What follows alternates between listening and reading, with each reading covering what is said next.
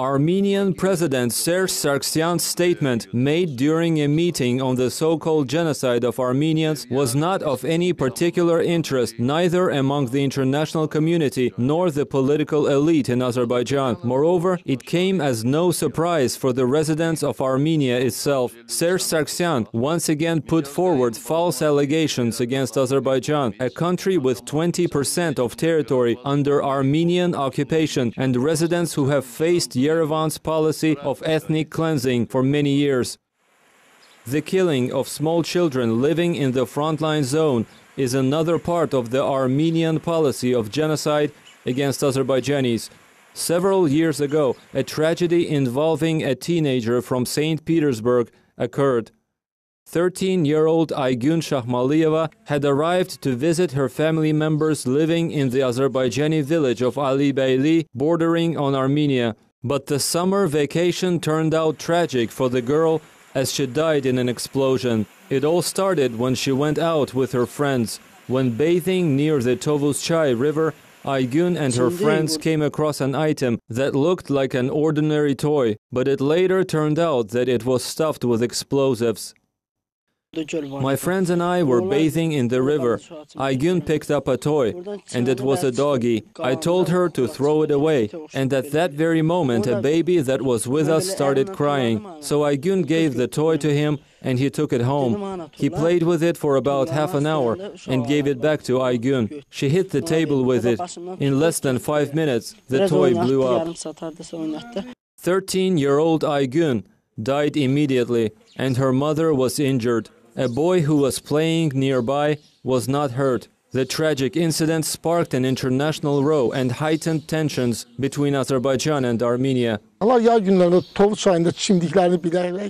Armenians, who are well aware that children bathe in the Tovuz River in summer, purposefully made an explosive device planted in a toy. Long before that, 2 other kids were killed in a 1994 incident.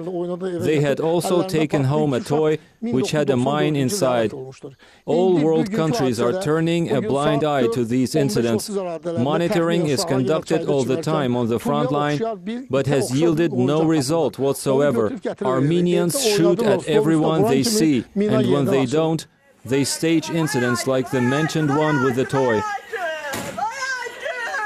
Needless to say, the Armenian killers were targeting the innocent, helpless children, because only kids could notice a toy and take it.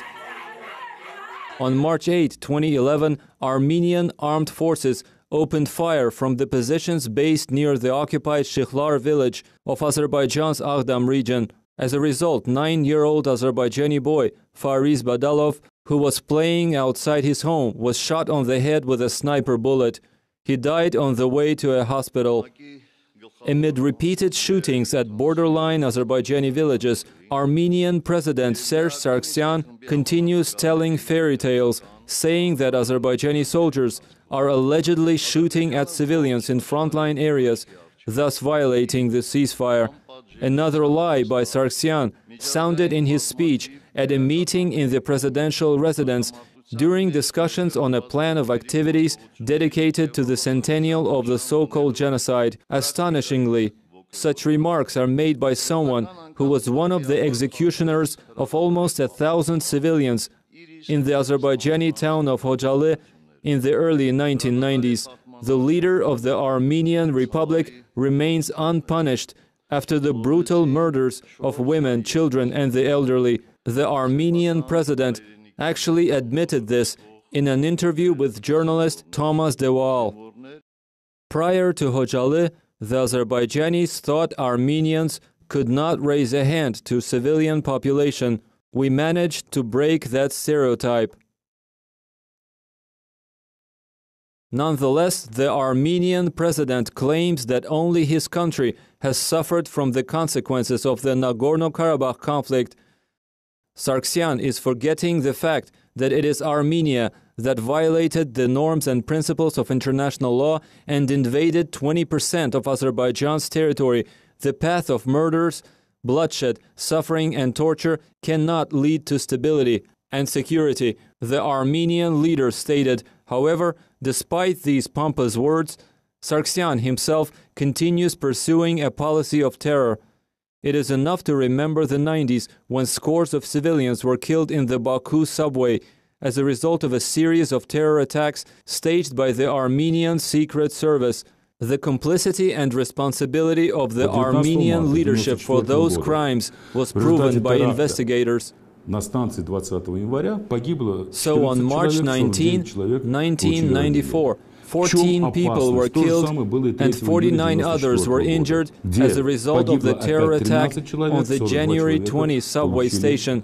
In a similar development, 13 people died and 42 were injured on July 3, 1994. What is the danger of an explosion in the subway? The threat is that the power of the enclosed space, the shock wave, strikes citizens there to the fullest, as they say, and certainly frightens parents. And most importantly, the terror attack was perpetrated when students were heading to universities. This barbarity of the perpetrators, I would say, is incomprehensible. Even when you are in a state of war, you cannot take such actions against absolutely innocent people. In each case, for example, a device, an explosive, specifically assembled with a fuse, with a timer, was planted. So it is clear that it was the work of specialists, which can't be done by some terror group.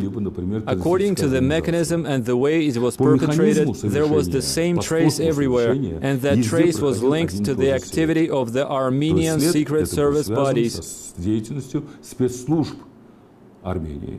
The situation on the Armenian-Azerbaijani front line remains tense.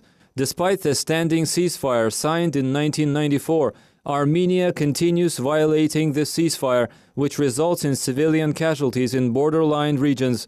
Meantime, a hateful mindset of the new generation is being nurtured among the Armenian population by means of the propaganda of absolute lies.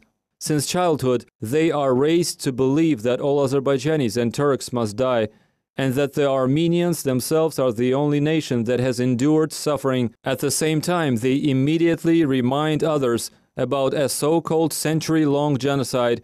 Obviously, when two countries are in a state of war, provocations become inevitable. But how can one deliberately orchestrate incidents, being aware that innocent children would be killed? Apparently, only the leadership of the Republic of Armenia knows the answer to this question.